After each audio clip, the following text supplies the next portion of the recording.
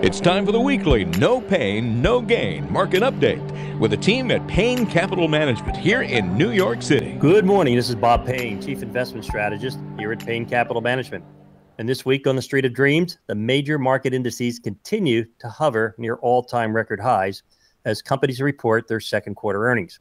Now, with 1/3 of all companies in the S&P 500 having reported, 75% of them have posted a better than forecast profit.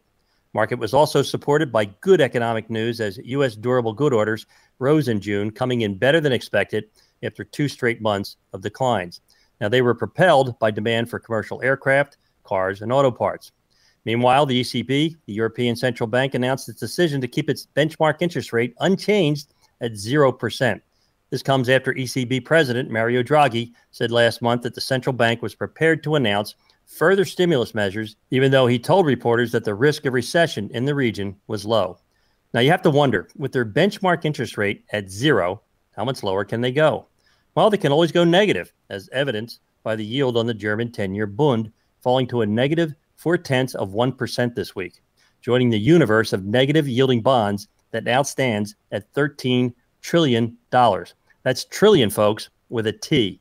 I just can't imagine who would lend their hard-earned money to any institution when they charge you almost 0.5% a year for the privilege. Who does that? Well, I guess the owner of those $13 trillion of negative yielding bonds. Now, when you compare the negative yield on the 10-year German bond to the yield of 2% on our 10-year treasury, 2% starts to look downright generous.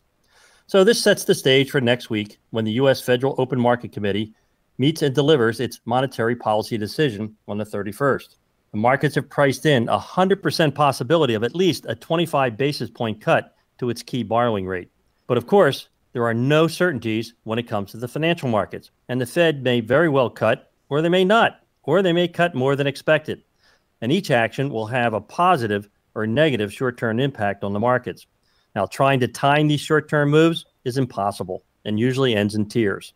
So stay invested, stay the course, and tune in on the 31st. Now, if you're sitting there wondering, do I have a portfolio that can weather a decision from the Federal Reserve, whatever they decide? Well, why sit there and wonder when you can know? Give us a call or simply text 844-752-6692. That's 844-752-6692.